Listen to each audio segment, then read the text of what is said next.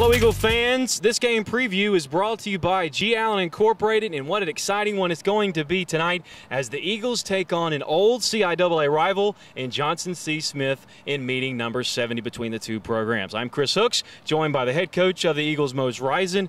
Coach, fourth season here at North Carolina Central, about set to get kicked off.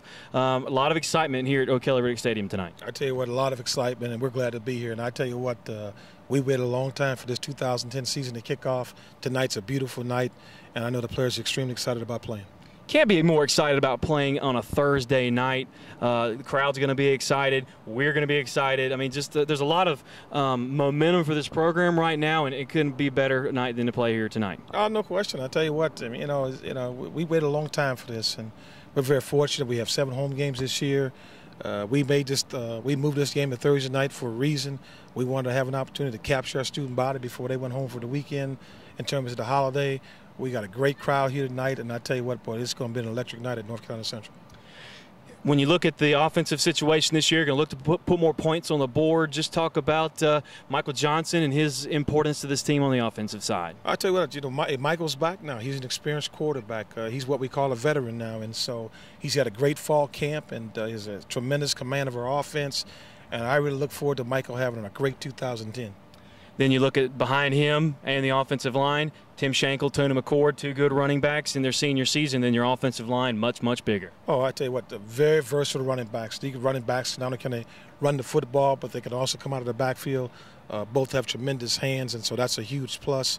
We're able to do some different things with them. The offensive line now much bigger and stronger, and so the run game should be in great hands with those big boys up front.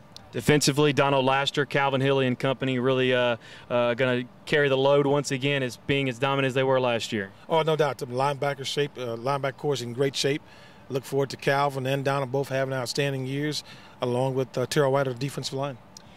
How important is it for this team to come out strong, fast in this ball game, get a lead against Johnson C. Smith, and keep them out of it early? Well, I tell you what, I mean, it's going to be exciting. I mean, we should come out and be ready. I mean, really ready and excited about playing here tonight. So, I think it's important we come out and we play well early on.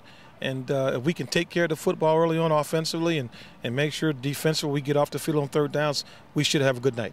Fans going to be really big into this as far as the home field advantage. That can really help you out on the sideline, so to speak? Oh, I tell you what, we're going to do everything we can to create that 12th man in terms of our fans here at home. And Eagle fans, we need you to come out in a big way and really make a lot of noise, especially in those third down situations, and really get into the ball game.